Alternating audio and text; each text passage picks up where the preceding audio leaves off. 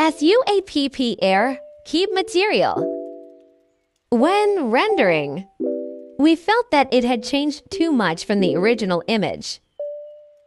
We can find the locked material in the lower right corner. There are currently 3 levels: high, medium, low. We can choose the level according to our needs. The higher the level, the less effective the AI will be. The generated material effect will be as close as possible to the original image. The overall effect will be affected. It is recommended that in this case, you can turn on medium or low.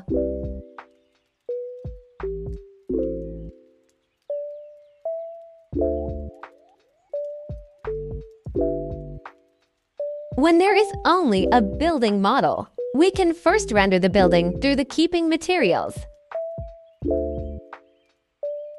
Click Edit Mode. Using Object Selection, select the background. Create. This way the background comes out. The backgrounds generated in different styles are also different.